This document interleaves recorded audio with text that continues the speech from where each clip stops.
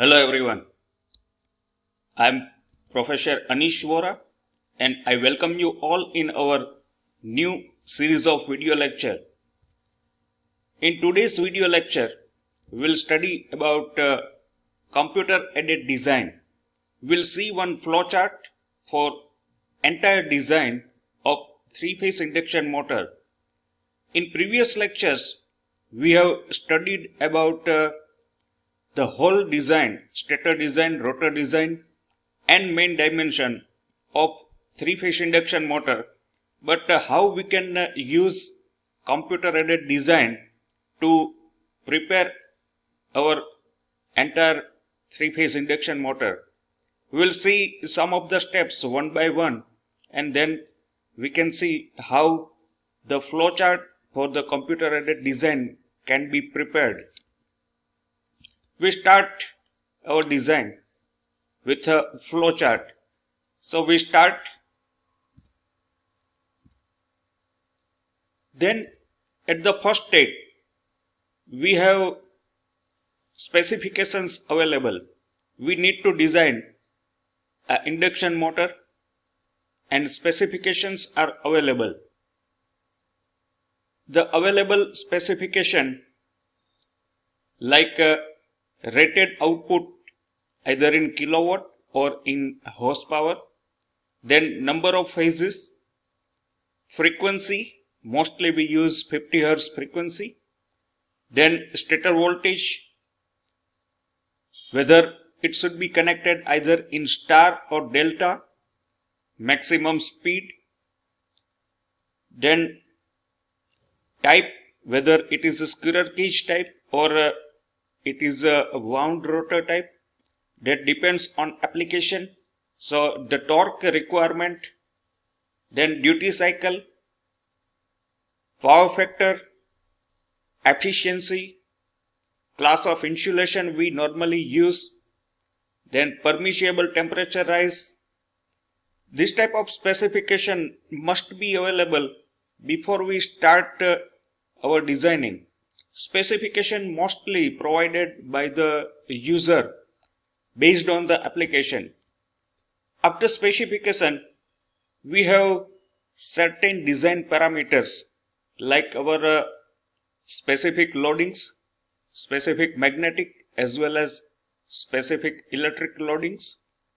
Then we have certain constraint that we have to establish at the first stage. We have constraint, for example, a peripheral speed. So normal construction of the rotor, we have peripheral speed that is 30 meters per second, that is maximum. So this type of constraint we have to fix at the initial stage. So after a specification and constraints, in the next step we'll see how our design parameter can be chosen. So our next stage, that is choice of design parameters. Especially specific magnetic as well as specific electric loading can be chosen at this stage. Initially we choose, then we go on designing. Then if certain parameters are not within a permissible limit, then we have to change our some of the design parameters and then we have to modify and we have to redesign our whole design of the induction motor. We'll see after one by one. So once we choose our design parameters, in the next stage or when we start our designing work, we have to first estimate our main dimension. So main dimensions are stator bore diameter and stator core length, that is capital D and capital L.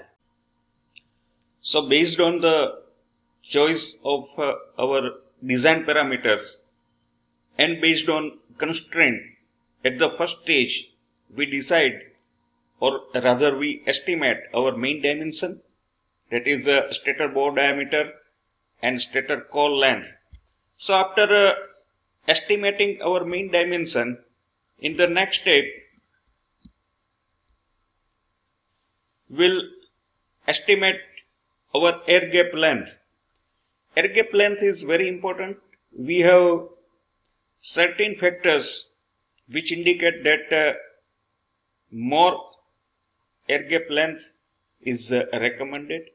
In some of the parameters like power factor and magnetizing current say that smaller air gap length is recommended. So based on this, designer have to design or estimate air gap length.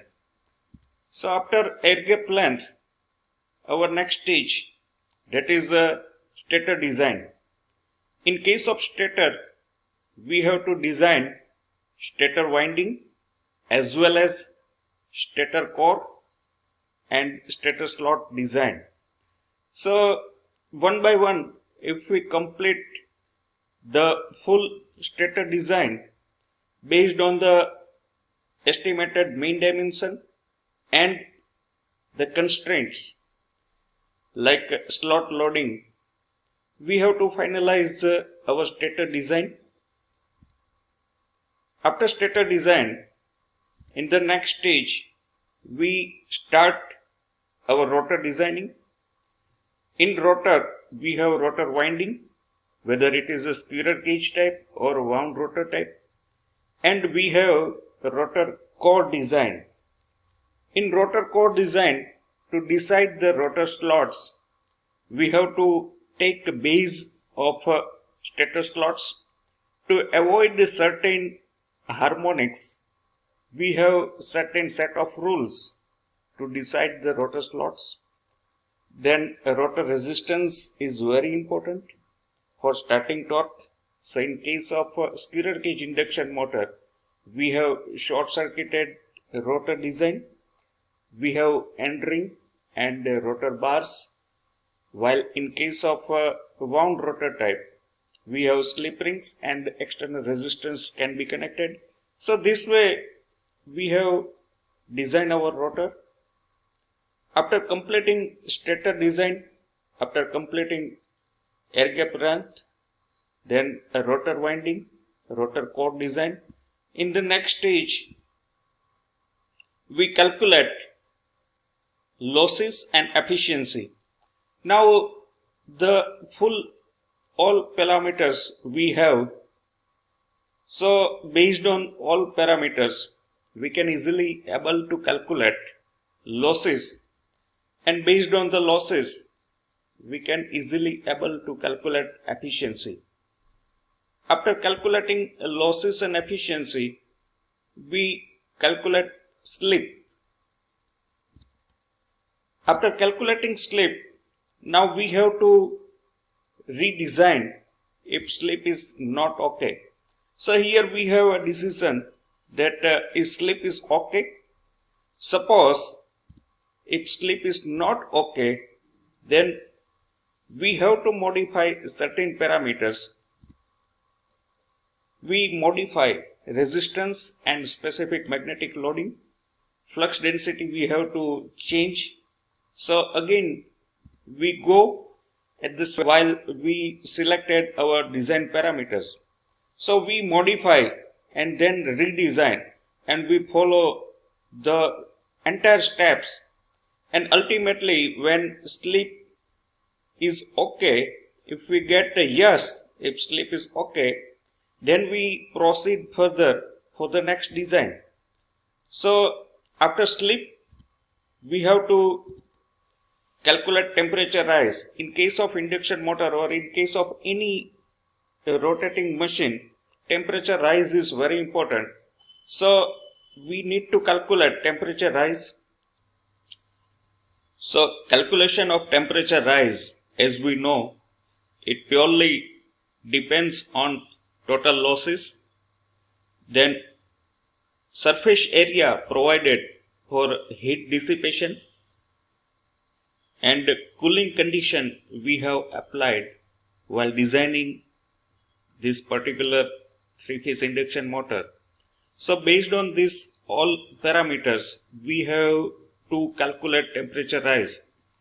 The class of insulation we have already used, and the temperature rise, which is based on the losses, the temperature rise now. So condition must be matched. Our temperature rise must be within a permissible limit, and the permissible limit is decided by the class of insulation we have used.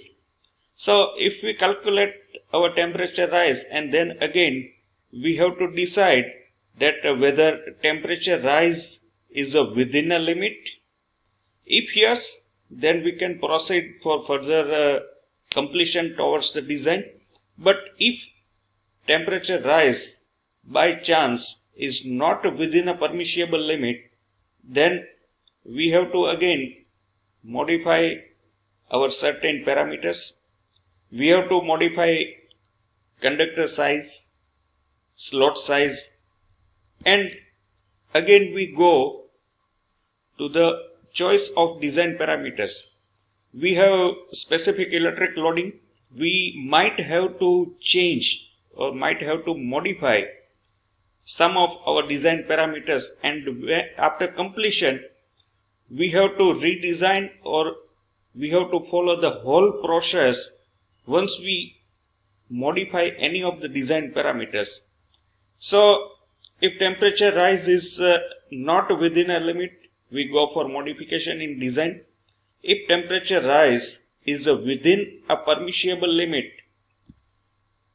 then we proceed for further designing. So in further designing, once temperature rise is within a permissible limit, then we complete our design at this point. Then we finally print design data. This is our final designing, and then our flowchart is stopped at this point. So this way we have one very simple flowchart, and we can able to design our 3-phase induction motor in a very simple steps. First we have to make a algorithm. Based on the algorithm, we have to prepare our flowchart, and based on the flowchart we can actually start our designing on computer aided design. We call it computer aided design, and based on the specification we can start our designing work. So I hope we understand the importance of computer aided design. We have seen in this video lecture a very simple flowchart. So I must stop here. Thank you very much. Thank you for watching my video. Keep watching my video. Thank you. Thank you very much.